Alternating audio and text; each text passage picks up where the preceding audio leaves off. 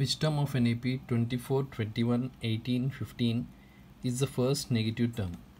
So to find the first negative term will be like an will be less than 0. So before going to start the problem, write the values of a and d. So here a is 24 and d, if you calculate, a2 minus a1, that is 21 minus 24, so d is minus 3.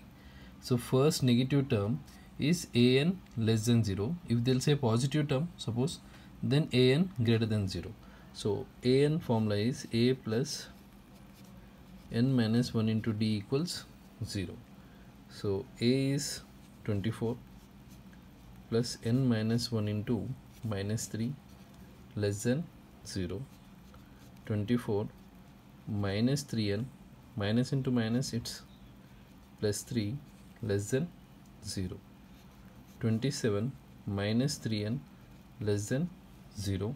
So as it is in equation, make the variable positive, then start solving.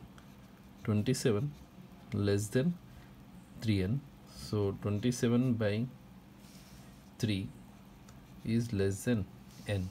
So 27 by 3 is 9. 9 is less than n. Therefore n is greater than 9. So greater than 9 is which term? You can take n as 10. Therefore n is equal to 10. Hence the 10th term is the first negative term. The 10th term is the first negative term of the given AP.